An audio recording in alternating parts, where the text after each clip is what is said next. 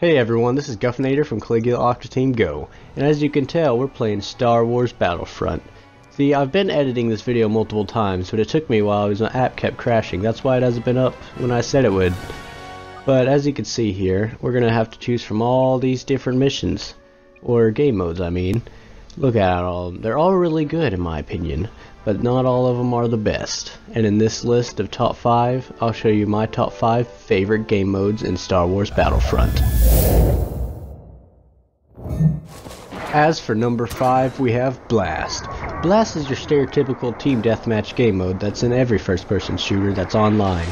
Now in this game mode, just like every other, all you do is you just use your basic weapons and like your skills or grenades if you have it. But there's not much variation in this game mode from other game modes, and that's why it's number 5 on the list.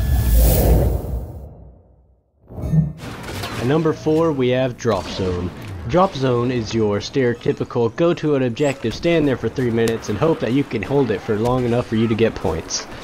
Now in this game mode, you're discarding a drop pod while fighting off the enemy team. And if the enemy team gets it before you get it, well, you have to fight for it. It's just an on and on battle, which goes in between teams.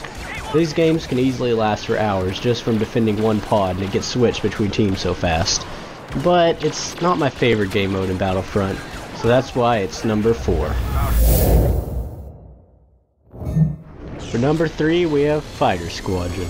Now this game mode is really fun because you get to go in the iconic vehicles like the X-Wings and the TIE Fighters. And you get to go around and do different objectives, either just shooting down other enemy ships, which is really fun, or sometimes you have to help escape pods and escape ships get out of the area before the enemies kill them. In this game mode, you can also play as the Slave 1 of the Millennium Falcon. And this game mode would be lower on my list, towards like either 2 or 1, but because of how first person is, I really like immersion in games, but first person inside of the ships just limit your view so much you could barely lock on to anyone, which is why it's number 3 on the list. At number 2, we have Walker Assault. Now Walker Assault is a really unique game mode that I really enjoy. You, as the Imperials, you go and have to guard the Imperial Walkers and get to a certain objective to destroy the Rebel base. While on the other side, as the Rebels, you have to destroy it by capturing array stations, so you can target them and destroy their shields. Now, this game mode takes so long, which makes it good, because you can play this for hours and hours. It's so fun. This game mode is just, it's awesome, and it's really unique because of what you do. Now, what other games do you use a giant walker or some kind of giant mobile base looking thing and have to get it across the map while others do this stuff? There might be a game, I might not be knowing, but this game mode is really fun, but it's not as good as what's on number 1, and that's why it's number 2 on this list. For number 1, we have Heroes vs. Villains. Now in this game mode, you play as iconic characters from the movies. Now, this is really fun. That's why it's number 1.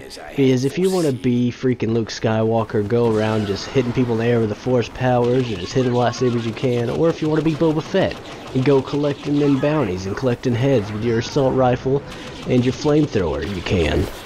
And it just makes everything feel so cool, because you can have good lightsaber battles with Vader and Luke, or you could just go around and actually feel like you're Boba Fett, just killing people, burning them to death, you know, their flesh scorching, all that good stuff. Or you could play as Palpatine, which is kind of sucky, because all you can do is shock people. Doesn't have a lightsaber or anything. All you can do is just pretend you're Palpatine and go, ultimate power!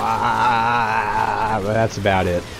And that's why this is my favorite game mode, and it's number 1 on the list.